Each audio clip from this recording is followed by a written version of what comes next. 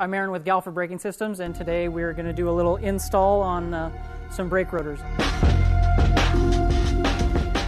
So what we wanted to start with is a bare wheel, no rotors. You've obviously taken it off the bike, taken your stock rotors off, and so we're going to show you how to install the new Galfer rotors. What you want to do is you want to clean up the contact area where the new rotor is going to go, as well as you're going to want to clean the OEM bolts, because you will be reusing those. So you want to take the Loctite that comes stock on those off. Normal wire brush will work for that. As you can see, we already do have one rotor on the back side here to show you how we're going to do the offset with the other side. We want to make sure that the rotors are offset from side to side, and what that does is because you're going from a round rotor to a wave rotor, there's going to be different characteristics between the two, and we want to make sure that the wave pattern is offset so that you don't have any type of vibration once you put the rotors on. So we're going to lay it down. You've got your rotor. Now the rotors that we're using today are Superbike rotors, so they are directional. If you have the standard set, it's not going to matter which side you put on first, left or right, because there's no direction. But with this one, we already have the right side rotor on, so right now we're going to put the left side on. All right. The Superbike rotors do have a directional arrow on them, so you'll be able to tell, and that arrow is going to be going in the direction that the wheel will be spinning. And so you want to line up your holes. Now when I say offset, you want to make sure that the outside wave pattern from the right side rotor to the left side rotor, if you can make it so that the peak of the rotor on both sides is offset. So say this is your left side. On the right side, you want the peak of the other side rotor to be in the middle of this trough. So, and if that's possible, awesome. If not, you want to make sure that the carrier section, that from the left side to the right side, that if the carrier lines up in the center here, so that you're offset one way or another. Install the new rotor. Now when you're tightening them down, you do want to use similar pattern to when you're removing or putting your wheel back on your car, and use the star type pattern. So we're just going to torque them down a little bit to begin with, and then we'll use the OEM spec from then on.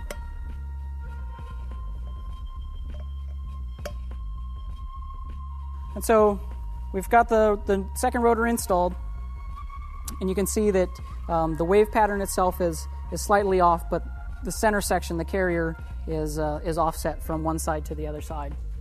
And that, again, is to minimize the amount of vibration that you're going to feel from the actual pattern itself on the brake pads. Another step when doing the install, you want to make sure that they're offset. You do want to have the wheel rebalance. Most of the times, guys will change their tires at the same time when they're doing this install. So it's always a perfect time to have the wheel rebalanced.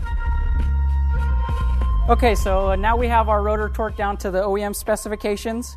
We're going to go throw it on the bike. We do recommend that you put a new set of brake pads in whenever you're replacing your rotors. We do recommend Galfer brake pads with the Galfer rotor. You're going to want to take it easy. We recommend for 100 miles, just easy, in-city kind of traffic driving. No just, getting on the freeway, jumping, going 80 miles an hour and getting on the brakes. We slowly break in the brake pads and the rotor. It's going to need to go through a few heat cycles in order for it to get to its full operating temperatures. So just take it easy for the first 100 miles.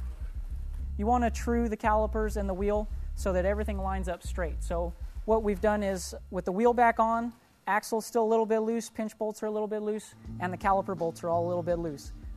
So what you're going to want to do is you're going to want to pump your lever a few times, build up pressure so that your brake pads are grabbing on your rotor, and with pressure held onto it, you're going to want to tighten up your caliper bolts.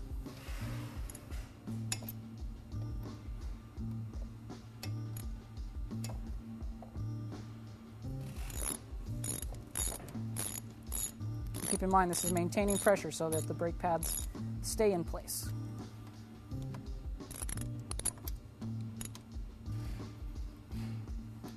Tighten them up on both sides. This may help if you have a buddy around to hold the lever while you go back and forth across the bike.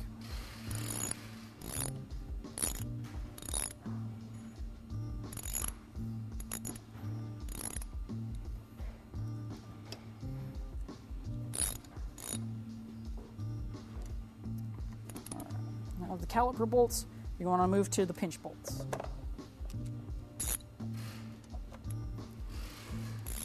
Just make sure that those are all tight.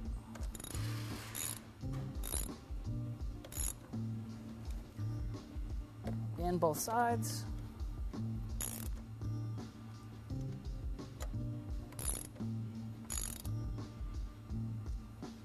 And then you can lastly go to your axle bolt.